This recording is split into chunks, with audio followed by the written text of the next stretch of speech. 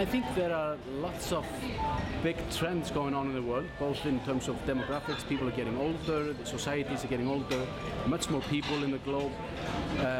Climate may be changing, and I think most of this will play to the favor of the Nordic countries. The Nordic countries and to Canada, even to Russia if it plays itself out well, and parts of the US. That is, more resources will be available in the north. The north will be, and the northern part of the world will be more inhabitable. And then the question is, what do we do about it? Will we have systems that work? Systems of law and of pensions and of healthcare and so on. And I think we have all the right tools there, just have to assemble them in a correct manner. I came here just to learn more about investment opportunities in the Nordic region, as well as just getting a broader picture. Well, I just wanted to find out more about the Nordic countries and their economic future, and I'm Norwegian descent. I was interested in the comment by the fellow from Iceland that he sees developing the northern band of countries, and in the case of the United States, northern states, that would be somehow interacting through trade or development, which is an interesting idea. Sounds like a very interesting event with, for example, Edmund Phelps, who's kind of a big shot, and then also because of the cocktails. Good evening. Pleasure to be here at this interesting event. Another trend I think we have to worry about is Europe. I've been a Europe skeptic for quite a while now. I think there must be an enormous emigration out of France and Italy and no doubt some other countries, and I think recent events have been very demoralizing for Europe. And so I think maybe we're going to have to get accustomed to a world in which Europe is a very small part of things. What will happen to Western culture as we know it? I don't know where we're heading, but it certainly seems as if that culture is no longer as dominant in the world as it was, let's say, in the second half of the 19th century.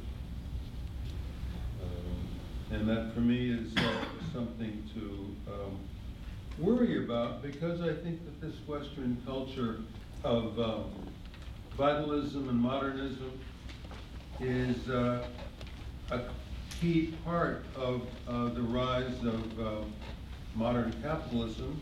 I don't know whether we can do without that, whether it's like a rocket ship, whether we can chuck off that booster rocket and still keep on going, or not. But I think those are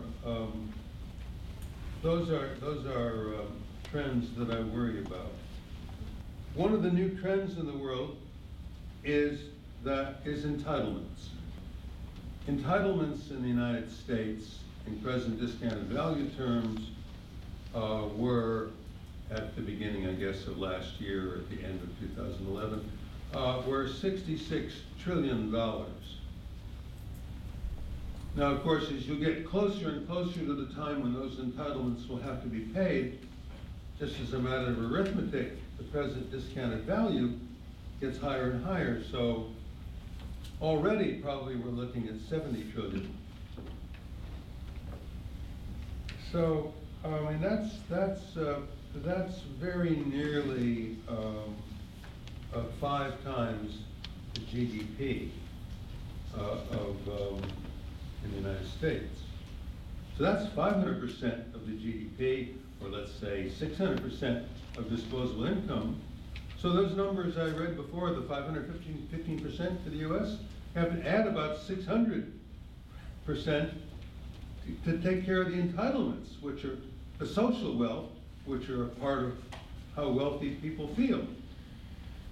So the new trend that I'm talking about is that we're just creating this massive thing that we have no experience with, that we only barely learned to measure in the past year or so, and we just don't know how this is going to come out. Whether this will be the end of prosperity, or whether it's not going to work that way, or whether yes, it works that way, but we can do something about it. One of the things we could try to do about it is to speed up productivity. Previously, when the government created an entitlement or ran a deficit, there was no alarm because it was always assumed that the country would grow out of that debt, grow out of that entitlement.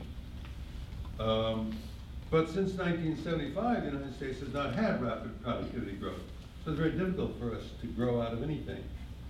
But if there was some way of speeding up productivity growth, and maybe the Chinese will help here, that would help to deal with our wealth problem.